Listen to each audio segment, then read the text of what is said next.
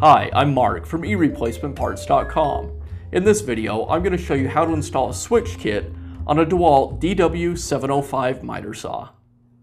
A while back, the original switch for the DeWALT DW705 miter saw was discontinued, and for a time it looked like there would be no replacement available. So if the switch went bad on your saw, you'd have no choice but to discard the saw.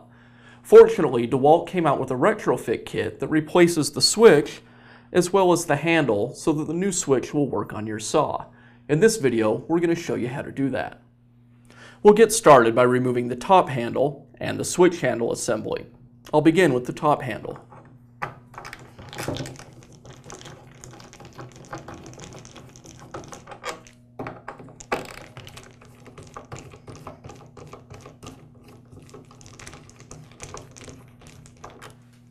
Now I'll remove the fasteners on the switch handle assembly.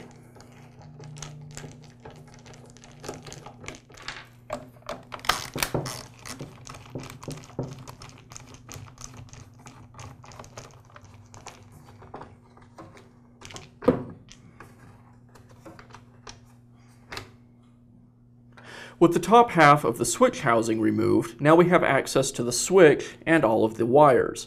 We need to remove all of this from the lower switch housing so we can replace it. So I'll start by removing the ground wire.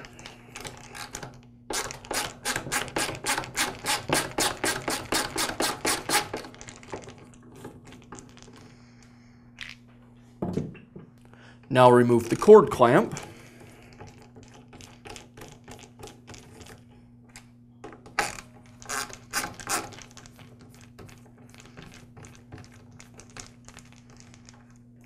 And the cord clamp can be discarded because we won't use it with the new switch kit. Next, I'll remove the screw that secures the switch to the handle. Now I can pull the switch away from the handle and remove the wires that are on the switch.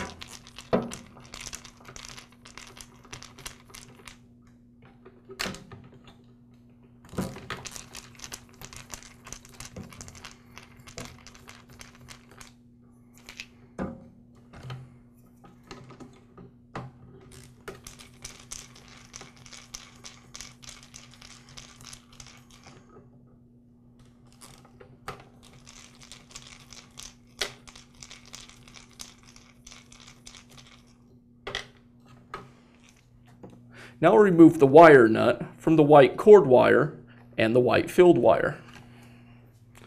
Now I'll pull the wires away from the lower handle.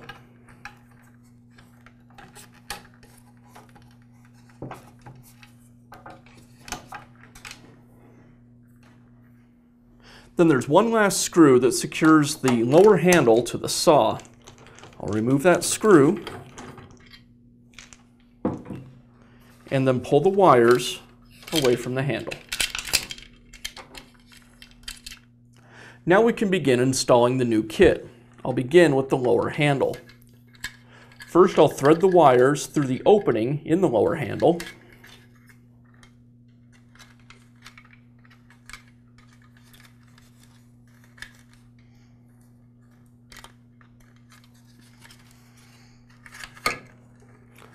Then I'll mount the handle onto the top of the motor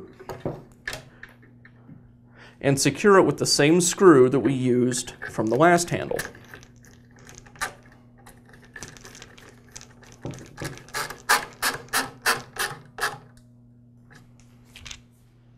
Now I want to get the old cord ready to go back into the saw.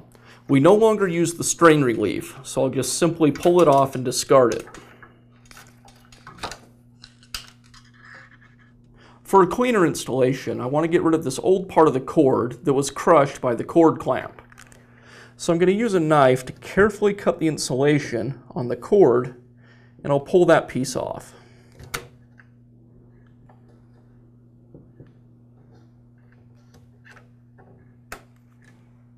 And I'll just pull that old piece of the insulation away from the wires.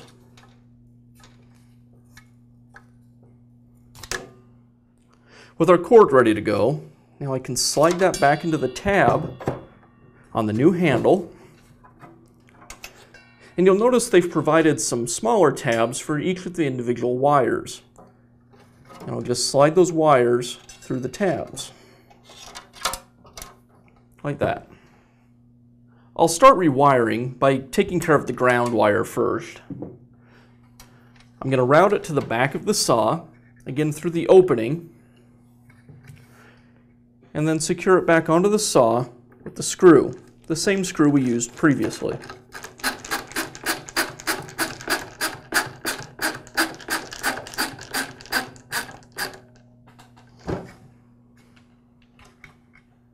Now I'll take the white cord wire and the white filled wire and secure those back together with the wire nut.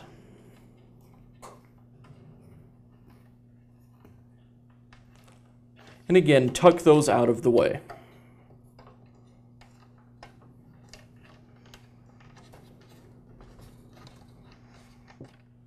Now I'm going to route the yellow and the red wire through our handle assembly. With the new switch, the yellow and red wire both need to go to the side of the switch closest to the guard. So again, I'll just use the provided tabs to route those wires through the handle.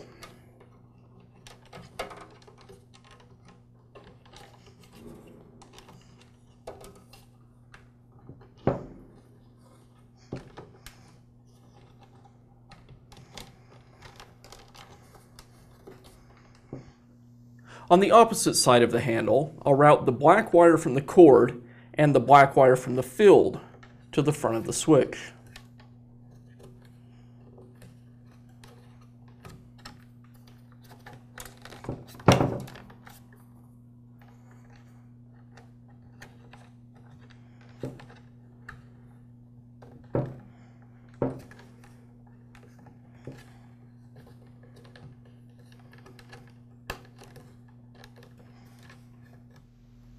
The new switch uses a different style of fastener for the wires. It's a slide-on style rather than the old eyelets.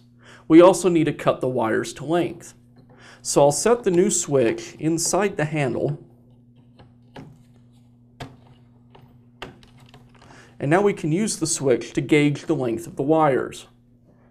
I basically want to cut off each wire even with the end of the copper tab on the switch.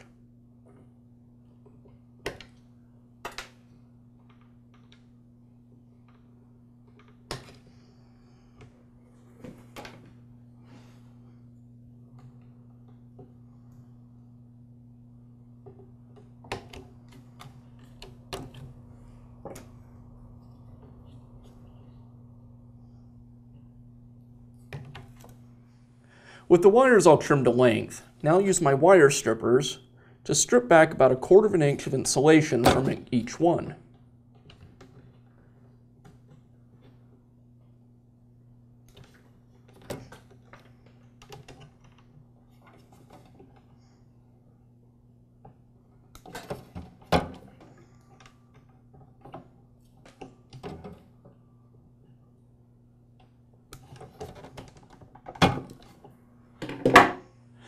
DeWALT has included the new spade type connectors with the kit. I'll crimp one of these onto the end of each wire.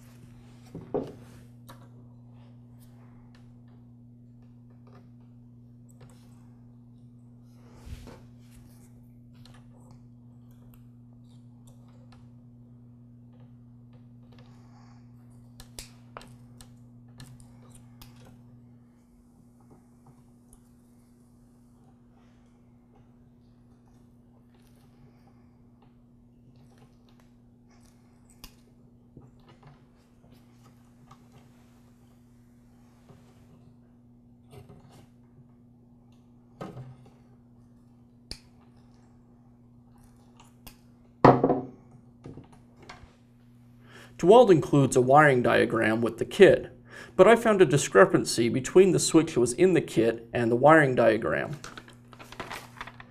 If you look on the back of the switch, it actually shows the poles on either side of the switch. You'll notice that one side of the switch shows a diagram with the switch in the open position. This is the side you want to connect the black wire from the cord and the black wire from the field. The diagram on the opposite side of the switch shows the switch in the closed position. That's the side we want to attach the red and the yellow brake wires.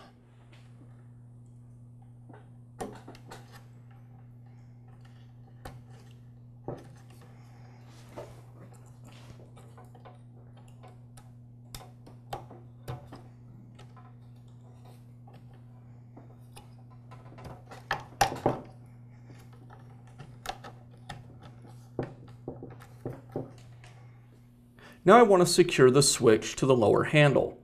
You'll notice there's two holes. You want to use the hole closest to the switch body. The switch kit includes the screw for this.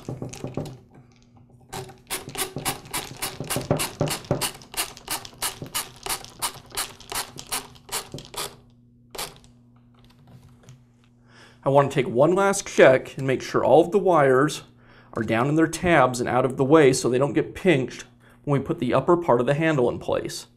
When it all looks good, I'll set the handle on and secure it with the fasteners. There's 4 new screws included in the kit for the front portion of the handle, and we'll reuse the old screws in the back.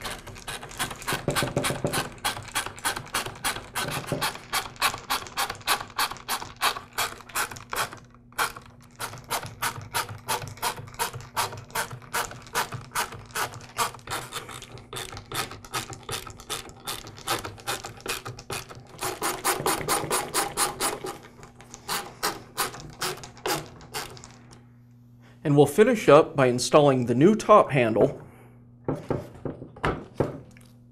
and fastening it with the old screws.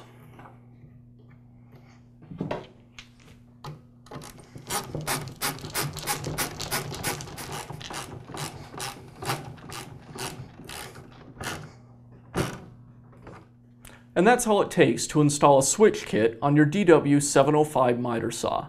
This is a repair that can breathe new life into your old saw. If you found this video helpful, please feel free to leave a comment or ask us a question.